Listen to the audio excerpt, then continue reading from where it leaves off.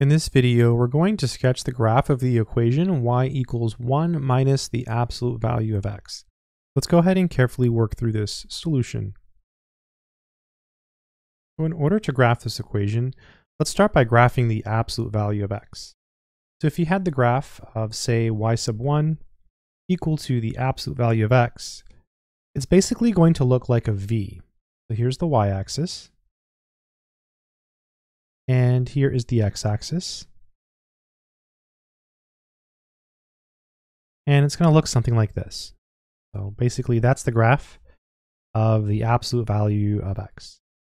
So if you had a negative in front of the absolute value of x, so if instead you had, say, y sub 2 equals minus absolute value of x, this would be an upside down V. So here's the y-axis.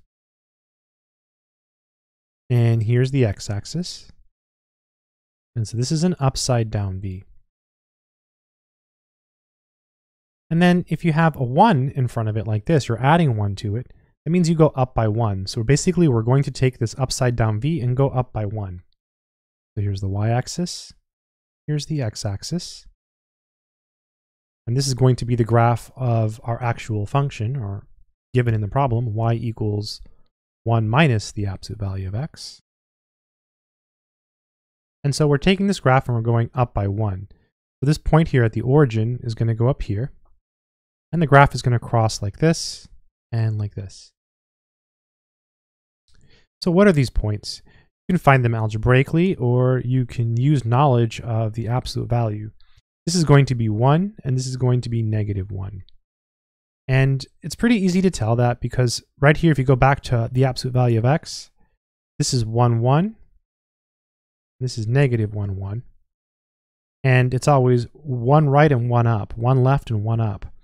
Same thing here. This is negative 1 and this is negative 1. So it's 1 left and 1 down, 1 right and 1 down. So when you go up to this point here, it's 1 right and 1 down to get to that point. If you're not convinced, you can always find the x-intercepts. You can do that by taking your equation and setting it equal to 0. So y equals 1 minus the absolute value of x, and set it equal to 0. To solve for this, we could subtract 1 from both sides. Minus 1 minus 1. It gives us minus the absolute value of x is equal to minus 1. Then we can divide by minus 1. We end up with the absolute value of x equal to 1.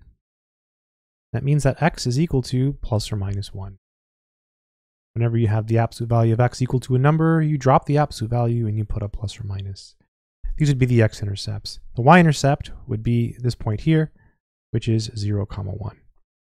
That would be the y-intercept.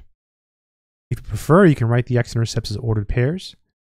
You could write them as follows: plus or minus 1, 0.